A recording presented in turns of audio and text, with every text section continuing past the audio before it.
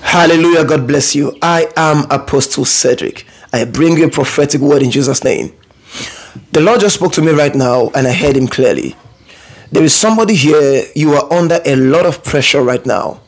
And it's like you are at the junction of making a decision or a series of decisions. And anything you decide right now will either make or mar you. And you have got to be careful. Never make destiny decisions under pressure, because you will most likely make the wrong decision. What must you do? Calm yourself down. Get out of the point of pressure and you will see clearly.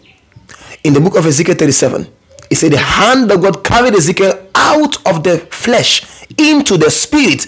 He was able to see what to do clearly. Whenever you dwell in the flesh, you will make fleshly decisions. You have got to step out and step into the spirit, and you'll be able to see clearly. There is somebody right now, you have so many decisions to make, but there's so much pressure and you are scared of making the wrong decision. Maybe about a relationship, maybe about a job, maybe about moving. Please don't take a step out of pressure. You will never take the right step. Any choice you make in the flesh will never end well. God bless you.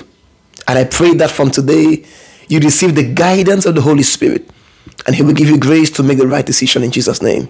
I am praying for you. Have a wonderful day. Bye-bye.